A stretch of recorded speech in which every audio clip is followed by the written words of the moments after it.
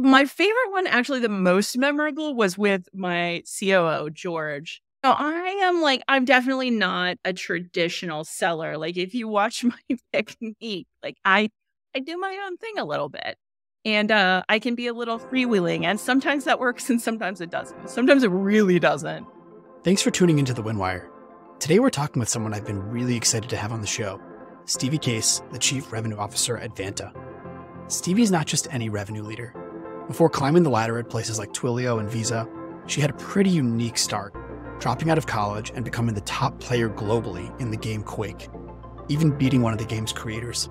Stevie's story was recently featured in Vanity Fair, and what I particularly admire about Stevie is her perspective as a female leader and a single mom, with such a rich life already. We dove into her journey, which is full of unique insights and stories. And of course, we chat about that big win at Twilio that really changed her career. Without further ado, Stevie Case. Stevie, welcome to the Winwire. Thank you. I am excited and honored that anybody would think of me for this. I do love the art of the deal. So they probably just know I have I take a lot of joy in the process. So I'm excited to talk on it. For sure. And I don't think, we don't necessarily want to be like, the anatomy of the deal show that gets like super deep into every tactic or whatever it might be. But I do think, there is a very big difference between sort of the veneer of thought leadership and getting into, how did someone actually do anything or what actually was relevant to them throughout their career. And, as you and I talked before, you immediately jumped to this deal that you saw as seminal that you worked on at Twilio.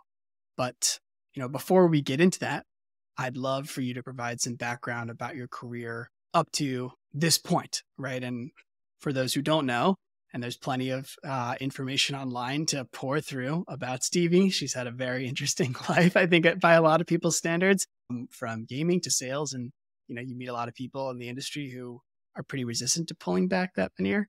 Maybe they're PR ready. Maybe they're just not that much interesting about them. With you, it's the opposite, certainly. And so before we talk about that, like I said, can you just provide an overview of how you got up to this point, what your initial journey was, in life, I guess, and then finish up with who you were at that time? Yeah, absolutely. I feel really lucky, and it has been a unique journey. And it's funny that you call that out. There is so much out there about me, and I feel like I'm a very private person. Clearly, the internet does not see it that way. I started out my professional life thinking I was going to become a lawyer. I was like pre-law at the University of Kansas. I grew up in Kansas City area. And I just thought, like, I love law. I want to go into politics. I love speech writing. That was my real passion. But something happened to me in college that changed that trajectory. And that is that this game Doom that had been out, I was introduced to it. And then Quake, its successor, came out, and turned out that I loved playing games and I was actually really good at it. So I kind of looked into this gaming career. I ended up playing one of the designers of those games at his own game and beating him. And that sort of snowballed into this career. It led me to drop out of college at the time. I moved out to Dallas. I started making video games, and it led me to truly what I see now was the product side of software. And granted, it was very specialized software. It was interactive entertainment. It was like deep in first-person shooters, but it really was product. And that led me on this journey. I ended up in LA. I was working at Warner Brothers, making mobile games. And this is in the days of feature phones, like pre-iPhone. So we were making like games that had to be ported to thousands of devices. And I had this software vendor. And he approached me one day and said, I need to hire a junior salesperson, and I think I could teach you to do that. For me, that sounded deeply uncomfortable and like not in my wheelhouse. And I've always been of the mindset of like, the more uncomfortable something is, the more you probably should do it, because it's going to really challenge you to just change and get better. And so I took the leap, and he took me on the road, and he ended up being just the best teacher ever. He was brutal. Like, he put me through it, and he taught me how to sell. He showed me how, and he taught me how. And, 16, 17 years later, I've been in revenue that whole time. I've done pre-revenue startups. I've done the first million in revenue for startups. I did a Series B company that ended up selling to Visa. So I spent some time at Visa doing like payments. I've been in communications. I was 6 years at Twilio before this, and now I'm 18 months in at Vanta as the CRO, and it's my first CRO gig. So I'm having a lot of fun, and it's really challenging in every way I could ever imagine, and having a blast. It's really just a game of a different variety, if I'm being completely honest. Yeah, of course. And I actually am always talking about this a little bit, but you have someone who's a competitive person in general. You have to kind of create these little competitions for yourself on a regular basis, saying like, what is the game of the moment?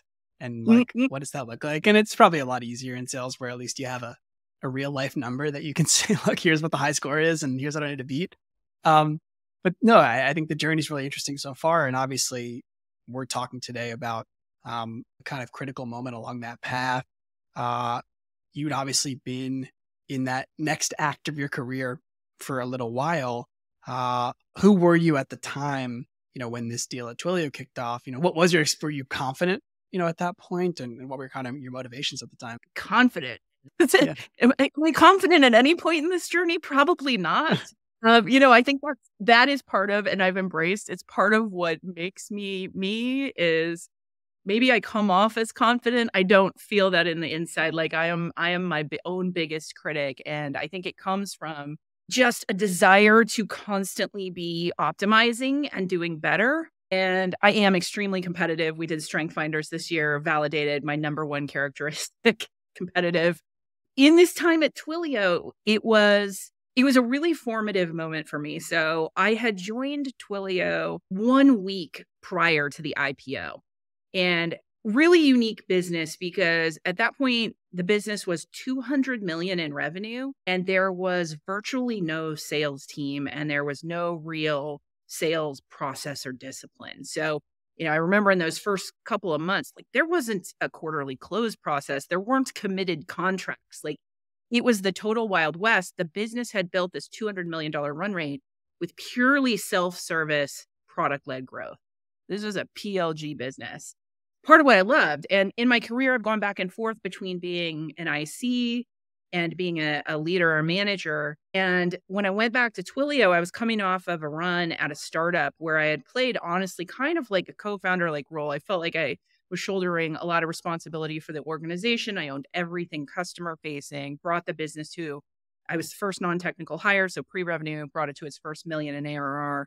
And I was really just looking to do something much more focused. So when I approached Twilio, I came in through a friend who was in engineering, and they offered me a couple of roles. And one was more of a leadership role, like running an ISVs and partners team. And it was like more senior on the org chart and would have a team. And then they said the other option, we just hired all our direct sales leaders and promoted them. So we do have an enterprise AE role if you would want to do that. I know it's like a step backwards. And ended up picking the enterprise AE role. I was an AE at Twilio for the first 2.5 of my 6 years there.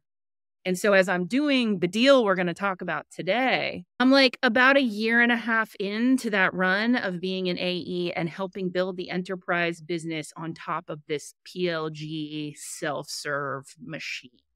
Yeah. And so you're basically out there at this point saying, you're happy enough to be where you are. You want to just go make a massive mark on the company, of course, and establish that yourself. And candidly, you probably had the ability to do that even as an IC, given what the company needed. And so, was this kind of a situation where you were the first to do something here? What did this look like? And I guess start taking us through it really blow by blow of what went down here. Absolutely. I was really excited to just go crush a quota. The sales leader at the time said, we want to build a sales culture here. We want to have our first salesperson W-2 $1 million. And I was all in. Like, yes, I want to do that. And I actually really relished that switch back from sales management into the IC role, because you see it differently and you start to realize there's so many different ways to sell. It's so much more creative than it might look. And you start to tap into all those other, tools that you see other sellers succeed with that you don't think would work, but do. So as I was about 1.5 years in here, we were really just starting to get the motion going of what does it mean to sell to an enterprise in earnest. Twilio had some great quote unquote enterprise logos, but they were more like tech forward, like Amazon, Netflix, and like these tech forward companies, not like hardcore traditional enterprises. So in my first year, I was really focused on logos because we had this motion to like sign up and get, commitments from enterprise Fortune 500 logos. In the first 12 to 18 months, I think I did something on the order of like 20 Fortune 500 logos. And part of what made this so great is I owned half of the United States as an AE. So I had like this massive territory, every company over 1,000 employees in the US, in the Western US. So I started trying to figure out how to leverage these opportunities out of the PLG funnel. So like self-service developers signing up, experimenting, spending $5, $10 at a time. How do you turn that into something? And a lot of those initial enterprise deals came from that. It's like you talk to the developer, you understand what they're trying to do. You start to think about how to get in touch with power and figure out who the buyer is and like then turn that into a committed contract of any size. So part of what I love about this USAA deal is that it started just like that with a developer signing up on the website, going self-service, pay as you go, and just like experimenting and building this project in a labs group at this huge financial institution. And that's really where the conversation with them started. Yeah. Well, and I think it's a moment that a lot of other people can kind of empathize with of how do we even start to get this motion rolling and get known for something? Is it even possible? And, I think for people who know USAA, I think a lot of people have seen the commercials, but don't have a direct experience with them. It is really one of the vanguard businesses in the United States and probably was something that was intimidating at the time. How did you actually start that? How did you start to get in with them? And how did you think about that approach of building that bottoms up motion? So a lot of the magic that I think we found and a lot of what worked in this deal was embracing PLG. And it's such a kind of counterintuitive thing as an enterprise seller, because I think there's this inclination that, I need control over my deal. And I think a lot of more classic enterprise sellers view PLG as a threat because they're like, oh my gosh, the Wild West, like anybody can sign up. I don't have any leverage. I have no control to get my deal done if you can just go on a website. So I really flipped that on its head. And with this case, we had a developer that had signed up and clearly started building something, was doing some simple SMS alerts. And mission one was just get them on the phone and understand what the heck are you doing? And so we started this conversation. Turns out they were building this simple notifications use case where they had this character they had created. And they wanted to run this loyalty program where you'd sign up for these SMS alerts and you get these cute little notifications in the voice of the character that would encourage you to save and encourage you to use more of your tools that you've got available in the bank at USAA. Banking is just one of their businesses, but that's where it started. And they said, we don't know what we're going to spend $500. It started very small. And that's how a lot of these deals there did. And I said, great. So rather than saying, okay, the person I'm talking to is not the executive buyer, they don't have budget, it's a labs group, it's whatever, I really went deep with them. And I just thought of myself as their customer success person, that if I can make them successful in this use case, that's going to open all of the other doors. So I educated them. I sent them all kinds of, I'd point them at the correct parts of the documentation. I considered myself their personal support person. Whatever they needed, I would do it. I would figure it out and I would make them feel as loved as possible as a customer. And, the program launched and it turns out it was award winning. It was kind of this novelty, but won a bunch of customer service awards. They're really invested in their quality of customer service. So they doubled down on it and launched it bigger. And by the end of the year, they had actually spent $100,000. And now it wasn't in a committed contract yet, but they had spent a lot more because it had gone. So that was sort of phase one of the relationship. But I knew there was a lot more to do with these guys. But now I'd built a great relationship, so I had a base to grow from, really. Yeah, of course. And of course, there's some of it which is contingent upon their own desire to do something in the first place and having to find that. But of course, like any company, at least in the technology space, but elsewhere as well, is how do you even help the person understand what they might be able to do? And I think a lot of people might just give up very early on and say, yeah, this is probably not worth the struggle.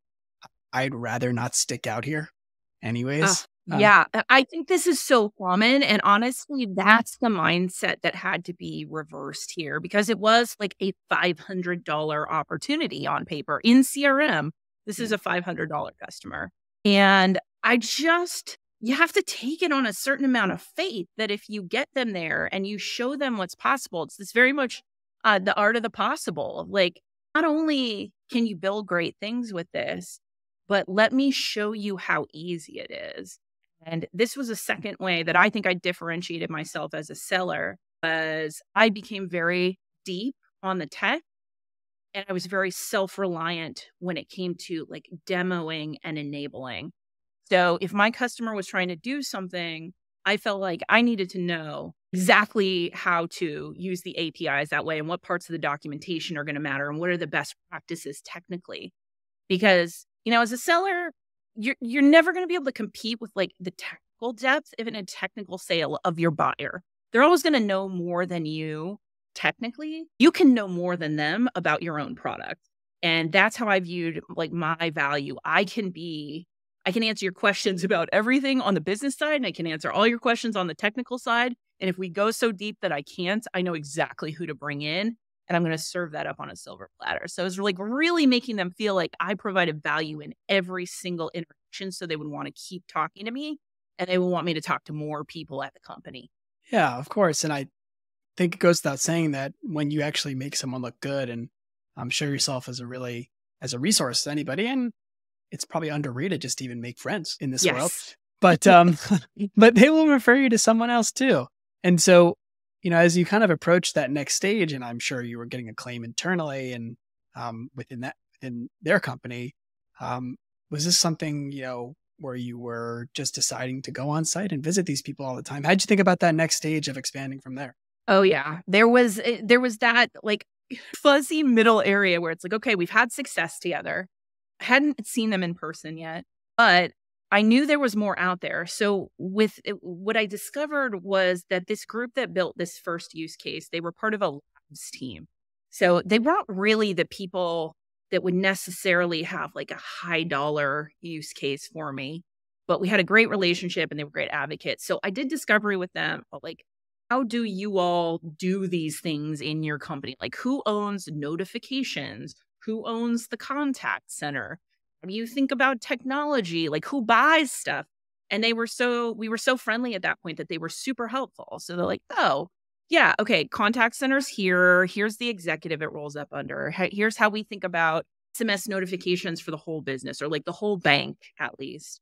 So they started to give me some guideposts because they wanted to like help me because at that point we were friendly. And so they started making some introductions. They said, "Hey, there's some guys in our like central team that manage all the IT infrastructure and shared services, and like they saw what we're doing and they're curious about it. Would you talk to them?" So had a bunch of meetings with these two guys, and again, like very technical guys, not the folks who own the budget, but definitely influencers, developers. This is another place I think sales can go wrong when you're, especially in a technical sale. You think, oh, developer, great. But like, let me get to the person who owns the budget, to the executive. This is totally backwards. Like, you need that developer to love you. That person who's actually going to implement the technology has to love you and love it. So I spent a ton of time with those guys and they were pretty guarded. So they weren't really like telling me why they were talking to me or like they weren't willing to engage in a lot of discovery. And that was the point at which I thought I need to see these people in the flesh. So the first place that happened is I got them to come out to our conference. So we had this great user conference, Signals, like really just incredible experience, like lots of investment there. And USAA sent these two technical guys out to our conference. And they had an amazing experience. And it was hilarious in retrospect to hear why they did this. And they said, yeah, honestly, our executives sent us out to figure out if you're a real company or not. Like, we needed to see firsthand, like, is this legit? Like, what is this? Like, is this a real going concern? Should we actually spend money here? And They do we text passed. messages. Yeah. Yeah. We passed the vibe check on that. And they're like, okay, yes, this is legit. You're good. And that's what opened the door for me to then go on site. So that got me my first meeting, USAA in person. Got it. That is really interesting. And, you know, There's one thing that you mentioned, and you and I talked about this at a very high level in a previous conversation, but you're talking about expanding people, expanding usage throughout an organization. And you mentioned this really interesting phrase, right? You said you had to take a different approach, as you mentioned, to traditional enterprise sale. And the words you used were, but I also wanted to make it feel like they're getting access to something special. Now, I think those two ideas are actually almost on their face, like conflict with each other. Is yeah, everyone can use it, yet it's something special. And maybe you've learned some things from the, gaming rollout approach and how that works too. But how did you kind of think about that? Gosh, there's a lot here, and it's so dependent on your business. For me, it all boils back down to like confidence and framing. I think when you're inside a business and you're an AE trying to sell something, you get very used to the things you have in your bag. You get very used to the technology. So it's like really easy to forget that it's actually special and you can give someone access to it. In the case of Twilio, anybody could sign up on the website, but the thing that made it hard for enterprises was that you were sometimes like prohibited by policy from doing that. And you had to at least like put a credit card down, even if you weren't really going to spend money. And a lot of people would be really nervous about that. So the magic tool I had in my bag there was I could give you access to a production account without you putting a credit card on file, and I could give you $20 of credit. And it's a very simple thing that I think we took for granted. But for me as a seller, I was like, this is huge. Like this is a big deal for somebody who wants to start building. And I would really build that up with my prospects and say, like, I am giving you a full production account. Like you can build anything. You can try it all out. You can touch it all. Like nothing is gated. You have access to everything. And then I would focus on educating and enabling them. A lot of my deals, what would end up happening, and it happened here too, is in that kind of POC account with $20 of credit, the developer would end up building something real. And by the time I negotiated with the folks who did own budget and could greenlight something, and we got to the contract signature, the thing was already built. So it was like happening in parallel. And I think you can do this with any kind of technology. You just have to think about what makes it special. The current business I'm in at Vanta, we offer trials. And it's the same kind of idea. Like, hey, we can give you the keys to the kingdom, try it out, see how great it is. It has real value. I think salespeople can forget that that's actually special. No. And also once it's in someone's hands, of course, it becomes a totally different, you learn that from going to the mall and the kiosks and people putting something into your hand. And then basically by the time you don't want to do it anymore, you're like, the kids are telling the parents, we really want this thing. It's already in our hands now. And so, yeah, to your point, there's like this inertia effect that maybe you have there, especially with what you did. So I am curious about kind of like what happened next, right? You became this legitimate company. How did you actually go about expanding there, especially given what you did was such a, I don't know, substrate, right? That anything could be done with it. How did you kind of think about that next step? Yeah, we had such a great base at this point. So next milestone for me was to sell literally anything to the central IT group. Like I just wanted in with them because I wasn't a real vendor in their eyes, having sold to a labs group. Like that was great. That was cute. But we were off on the side. I hadn't gone through the like hardcore procurement process. I wasn't vetted by the central IT group. So I had to crack that. And the way I thought about that was it didn't even matter how many dollars at that point. Deal size was irrelevant. It was about getting the door open. And once the door was open, I knew I could go get more. So I ended up like investing a huge amount of time in that because I knew that was like the first labs deal was great, but my real land deal was this one with IT. And it took at least 9 months of after that in-person conference meeting. I went out there repeatedly. It's a really unique site. It's like, because they've got so many military folks and like because of the DNA of the company, it's almost like a bunker there in San Antonio. They've got this wild, like, miles long underground tunnel system under their thing. And it's just like this incredible facility. It's really unique. And they also have like a really special culture. So the people are amazing. So I just went and spent a lot of face time with them. And, get your face in the place is very real. And I think people have forgotten that post-pandemic. just like you build familiarity by giving access to the product, like getting your face in the place really matters. And you build relationships. And I built relationships steadily up the chain. So I figured out who owned that IT budget. Who was that guy's boss? I made friends with that guy. He was a lovely human being. And, we really hit it off. And then we figured out who owns the whole group. And then that guy, it turns out, EVP, he actually reports to the CIO. So we started working the chain. And then I started bringing executives from San Francisco to meet those folks. So we would fly folks in. In one case, we had a whole day session. We would just meet everybody and anybody from the developers all the way to this EVP who was involved. And it was all to build credibility and crack that door. So in the end of that phase of the process, we ended up with a deal that was like a 1-year deal that was about 5 times the size of the original labs deal. So now we're really getting traction.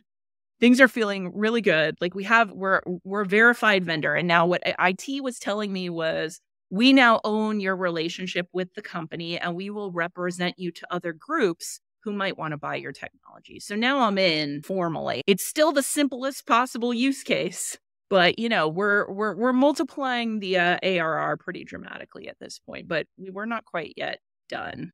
Yeah. Well, and I of course, I mean, we've had a lot of episodes before where people have talked about this kind of stuff where we talk about a deal win, but that doesn't necessarily mean one moment. That means meeting those people. And I'm sure you had to continue asking people, hey, can I meet this person? Right? It's not just even about impressing them, but it's, can you please introduce me, and going on site, and you're basically a USA employee at that point. And so you've closed this deal. I'm sure you're getting some internal recognition within the company. Now, what keeps you from not resting on your laurels at that point? Like, what are the next stages? I'm not built to rest on my laurels. That's not a thing that I do. I don't enjoy it. For sure. I like the discomfort of like continuing to drive forward. And I think it is the gamer in me, honestly, because at each step, it was sort of like, as you're in a video game and you walk further ahead and you can see beyond the fog just a little further, the relationship was a lot like that. So it was like, okay, now we've mapped out, we're a real vendor. I've got an extended team at this point starting to get mapped into this organization. And I really started to discover more about the company, because big companies are so complex. And in this case, they've got like a banking group, and they've got insurance, and they've got like all of these different arms of the company. So I'm starting to discover the dynamics of those and who makes decisions about how they serve customers. And I started sort of getting into all those other little pieces and starting thinking about, okay, the website, who owns live chat on the website? The contact center, who owns those voice calls, and like, what are they using? So it's just like this very intricate, lengthy process of deep discovery to figure out what else is out there. And I think this is one of the biggest mistakes salespeople make. They think of discovery as like a one-time event or specific to their opportunity. But if you really are going to go out and do the big deals, you got to think about discovery as a never-ending, ongoing art. And you've got to talk to anyone and everyone. You've got to be willing to ask questions that are beyond your comfort level. You have to like ask for the introductions and help get people comfortable with them. So as we discovered that bigger world, I saw 2 things on the horizon. I saw that with the basic use case we had, that there was still more there, and that there was an opportunity about 6 times bigger than the one I had just signed if we could just capture that basic SMS use case for like the whole company. And so I started going after that. At the same time, I saw there were these longer term opportunities. They had a contact center, and, Twilio does voice and chat, and all these other has a contact center platform. So I started pursuing that at the same time. And at a certain point, I had all of these different plates spinning of different conversations and opportunities throughout the org. And even the fact that we were in all of those conversations, it helped me get to the point that we were able to close that 6 times bigger opportunity for the same use case. And at that point, they became one of Twilio's largest customers and the number 2 biggest Fortune 500 customer, the company. Wow. Now, I mean, I guess the first thing I think about is like, you're talking about it in a bit of a procedural way, where this is a lot of meetings. This is a lot of people. There's a lot of hijinks. There are mistakes. Uh, there are, funny meetings internally and with the customer. What are some of like the major memories of how you got from here to there and some of the things that really stick with you? Oh my gosh. I laugh because there were so many and like the people involved were so kind and so lovely. And we had built a lot of trust at this point. Like they definitely, I could tell at a certain point, they really wanted to do business with us, but there are still the laws of physics and math and you got to make it work. And I remember we had this meeting and the two guys, I just adore them, Vaughn and Noam. I still consider them friends. We still have them on text.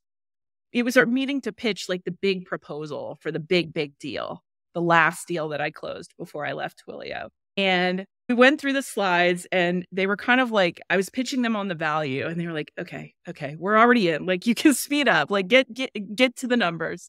And so I get to the numbers and I tell them, here's what we're proposing.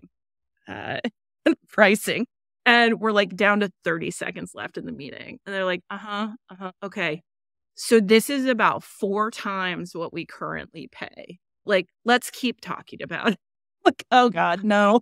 Like, I've just sank my own ship, like 4 times their current cost because we were trying to migrate them off a competitor. And I was like, at the end of the day, like it was painful, but it was great because they had just given me a number. And now I knew what their budget was. So that gave me what I needed to move forward. It was a painful thing in the moment to think I'd come in at 4x the cost. But we worked it out and, we ended up getting a reasonable premium, but still within their budget. And at that point, like they obviously couldn't tell me, here's what we spend, but they were helping guide me down the path to make this viable. Yeah. Well, and of course, you're only going to really get that response if you actually say something as opposed to tell me exactly what you spend and then everyone's going to lie anyways. When we were talking before, you didn't really get into it, but you did mention that there was one memorable onsite that, you kind of had a difference of perspective. What exactly happened there? Oh, there were a few here. My favorite one, actually, the most memorable was with my COO, George. So I'm definitely not a traditional seller. Like if you watch my technique, like I do my own thing a little bit. And I can be a little freewheeling. And sometimes that works and sometimes it doesn't. Sometimes it really doesn't. And in this case, I had brought George out and I brought it like our sales engineer. I had like a team of 5 of us. And we had gone on site. We had a whole day with them. And, a lot of it was technical. Some of it was business. And I think probably in retrospect, the right thing to do would have been to just bring George to the business part. But I just was like, George, you're coming. Like you're in for the whole day. He was always game. So he was great. And George had been like the COO at Salesforce, like this kind of legendary guy. Like he's seen what great looks like. So I don't know why I opened myself up to this situation, but I did. And so we were there all day and some parts of that day that went really well. We had some other parts that definitely did not. Like I definitely got, like we had this part of the product where we had some like a version of how you could implement the use case that was using our like well-established stuff. And then we had another way you could do it with some more beta products. And it got like in that section, it got messy. And the customer was asking like, which one of these should we use? And, my technical team was kind of flailing a little bit. And so I stepped in and gave a definitive answer. I did not know if it was the correct answer, but I was trying to like get us back on the rails. And, I just remember coming out of that meeting and we get in the car and like I'm driving George. It's just me and him. I now know what this question means, but at the time I thought it was a genuine question. And he just said, how do you think that went? Like, I think, I think it went okay. Like, I think we accomplished what we set out to do. And he was just quiet. He was like, okay. He made it very clear over the coming couple of days, he did not think that had gone very well. And he had some very concrete feedback about how. And I think, it was all very reasonable feedback. He was kind of like, let's get that off the rails. Got to be more definitive. We got to be buttoned up about our products in these areas. And all of his feedback was super on point. And, I think for me, I was ready to push us to the edge and like get a little more freewheeling on the edges. And that was perhaps not within the realm of what he was hoping to see. So we worked it out. We're still good buds, but that one was a little painful. I think it is one of those things where two people coming in with different perspectives and different styles can be viewed as a clash. Way to look at things in life. I'm talking outside of this kind of stuff too, where you're having two people solve problems and be on the same mission, but have very different approaches. And maybe someone with that level of polish or that approach would not have gotten to the point that you got to there. And so I'm imagining it took some degree of humility, forced humility, for you to basically say, look, what got me here, yeah, maybe that's not the right move for that. Or even having your own opinion about here's why I actually think it did go okay. And being able to still think about that and move forward and say, maybe I should change. This was one of my biggest learnings when I first moved into a sales management role. So I think when you come out of the AE role and IC role, and you take your first sales management role, especially if you're really good at selling, which I think I'm pretty good at selling, you come in with this preconceived notion of what good looks like and the right way to do things. And the biggest thing I learned as a sales manager for the first time was I was completely clueless, because I looked across this team of sellers and, I was managing an enterprise sales team at Twilio. I moved up there. So I started with the frontline team. I grew up from 3 to 15. I then took on a second line role and I grew that org to 80. And then I took on like a fourth line role down the line and I had a team of 130 managing 400 million in business. And honestly, the biggest eye opener in all of that is that there are so many different ways to get to a successful outcome. A lot of them don't look like how you would do it. And I had sellers do stuff where I'm like, there is no way they are going to succeed at closing that deal doing it like that. And I was just wrong. People like being way more aggressive than I was comfortable with. Some people just like really the way they put their thoughts together and proposals together. I'm like, there's just no way that works, but it works. It taught me that like you just can't always know. And it is like part of what I love about sales is like the beauty of process and technology, but humanity.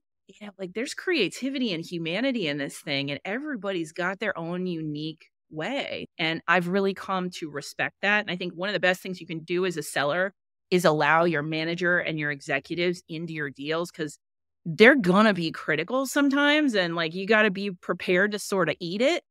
And if you are, you will get better so much faster. It doesn't mean you're going to have to do everything like they think you should, but like that other perspective is so valuable.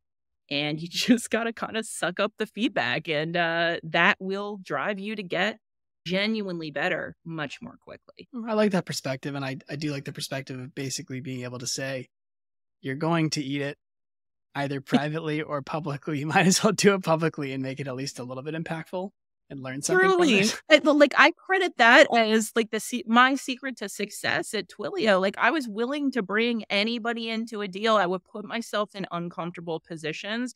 I would bring Jeff into deals. I would bring George into deals, and I ate it more than once, like where I just like had an interaction that was not good or like not high quality, or like I remember one meeting I had brought Jeff into, and I don't know why I did this, but like something snapped in my brain and I just like did not do discovery. We knew these guys and we had done so much prep. They came in and they're like, yeah, we'd love to tell you more about our business. And I was like, no, we're good. Why don't we tell you about ours? And as after I got done with the meeting, I was like, what did I just do? And I did that in front of George and Jeff. And it's not that I didn't know better. I was just nervous. And like, everybody screws up in these meetings. I saw them screw up in meetings too. So like a willingness to do that will help you move up, and like you will become more senior, because like everybody's flawed. And if you can get comfortable with that, you don't try to hide, you're actually going to present as much more senior. Yeah. Well, at least maybe you can make somebody feel bad for you in those cases. But well, just to kind of tie off on this one with USAA, what made it so meaningful for you personally? Did it open your aperture as to what you could achieve in general? And then, are there any kinds of learnings or takeaways that you have, either that you utilize now on a personal level or that you think others could learn from there? Yeah, it was super meaningful to me personally for a variety of reasons. Like it was part of what established me as a really successful enterprise seller at Twilio, but that in and of itself was really meaningful for me. In the startup I had been at before Twilio, I was the first pre-revenue hire. I owned everything customer facing. And, we were trying to break into the enterprise. And I had, let's just say it was not a very supportive environment. It was a challenging culture. I had had a couple of interactions there where my CEO and some potential investors had basically indicated to me or made it clear to me that they did not think I could succeed at selling in the enterprise, that it was like beyond my grasp. And, it brought in like a consultant who they thought could do it better. And they hadn't like pushed me out, but they just made it clear they didn't believe in me. Even saw that in writing in an email that was forwarded to me that should not have been, basically saying that, yeah, I'm not the person to lead enterprise sales. And so I came into Twilio with this chip on my shoulder of like, okay, like, let's go. Because I was angry. I was like, I wanted to prove them wrong. I'm super competitive. And it's part of why I took the enterprise AE role. One of the advisors to that startup company, same thing. He got set up as kind of like a mentor to me. And I met with this guy and had this conversation that ended with him kind of telling me about, he runs a company too. He had a VP of sales. And he's like, my VP sales, he's got 5 kids, but he's on the road every day, never sees his kids, and he loves it. It's great. He said, it just takes a certain kind of person. He made it so clear in this conversation that I was not that kind of person. So here I am coming out of this startup where they're like, you're not the kind of person to be a VP sales. You're not going to succeed at enterprise sales. Like, well, I am going to prove you extremely wrong. So that chip on my shoulder made this entire thing mean so much more to me to prove that I could win in a way that people had doubted me. And that sticks with me. I love to win, and I love, honestly, to be the underdog. I like to win in circumstances where I am not expected to win. And this one was at the heart of that. And it was so human.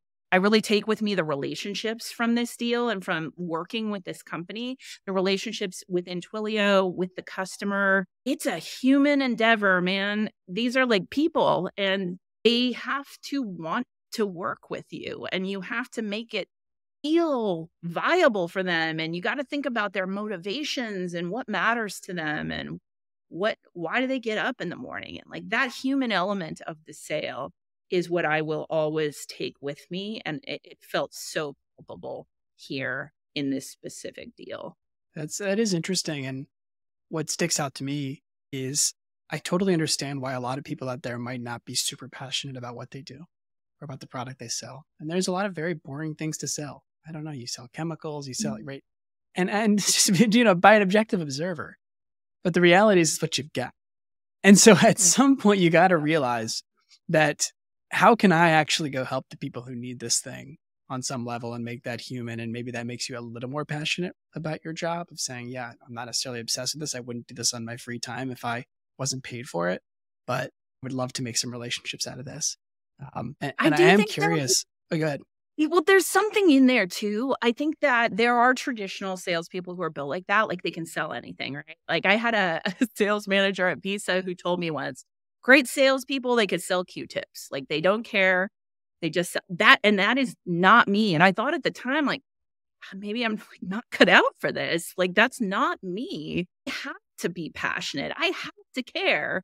And that might, like, I sell security and compliance now. And I'm really passionate about it. And it's something that, had you asked me 10 years ago, is that something I could be passionate about? I would have like not known enough to even say. And I think it just comes down to like, do you really care? Like, how invested are you in what you do? Because if you're selling something you believe in and you're a part of a company that you believe in, the passion comes. And without that, like, honestly, I don't want to do it. Like, for me, it's only fun with the passion. And, when you can find that, that's what makes it great.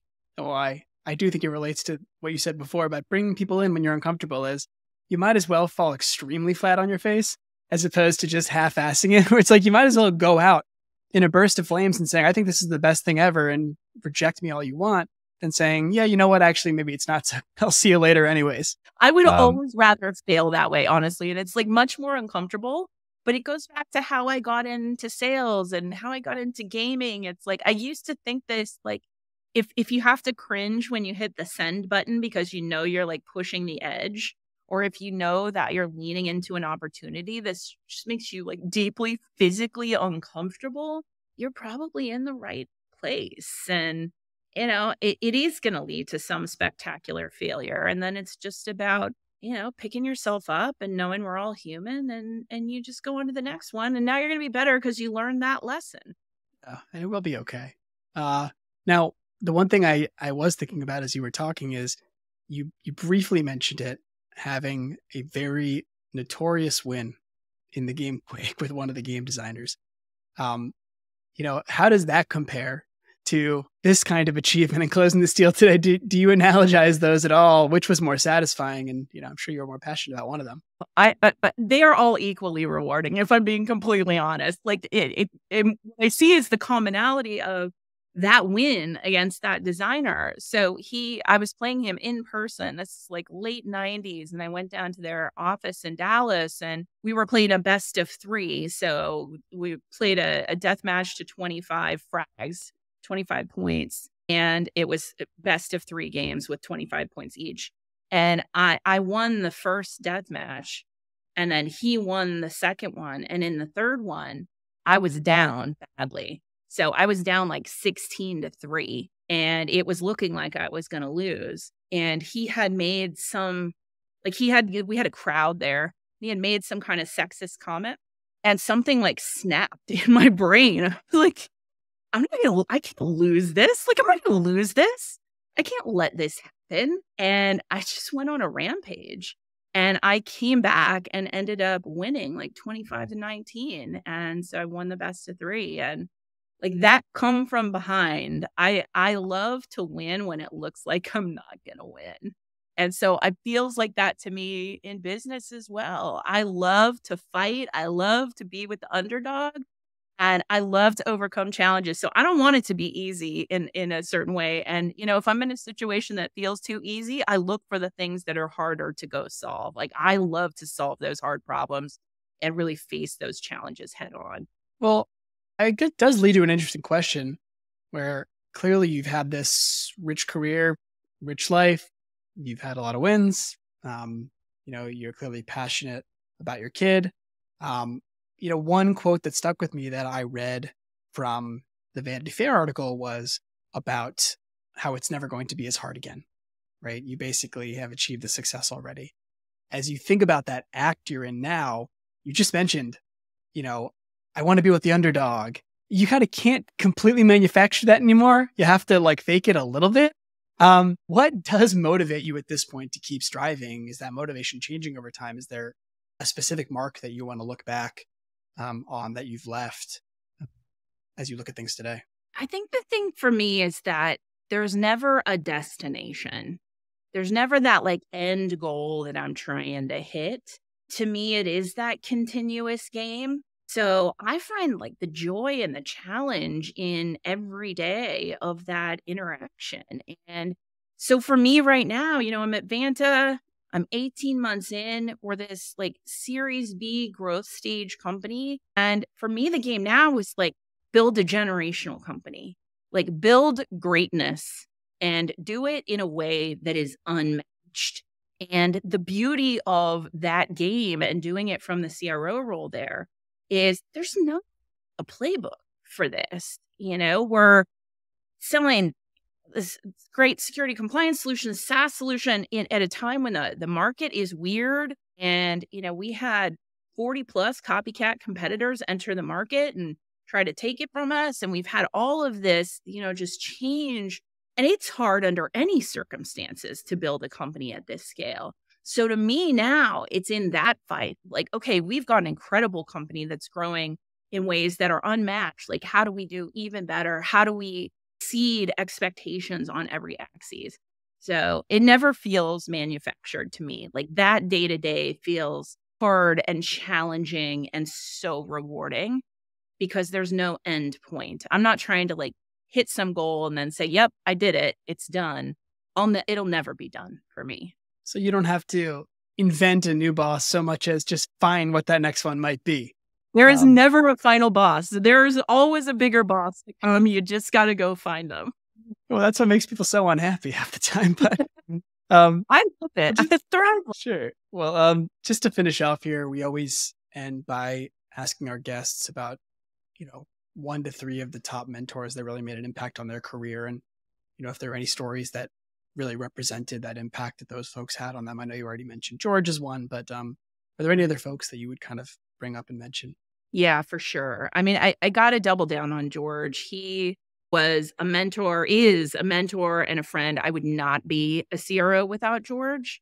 He embraced my unconventional approach, and think that I thrived in an advice. He's known for being super harsh. Like, he's so smart and asks really hard questions, and I really thrived under that scrutiny because I loved it. I love to spar with him and bring opinions and debate. He did that for me, and he also supported me. He's really sponsored me in a lot of ways. So I'm super grateful to call him a friend and mentor. Another is Matt Golden, who is the guy who gave me my very first job in sales.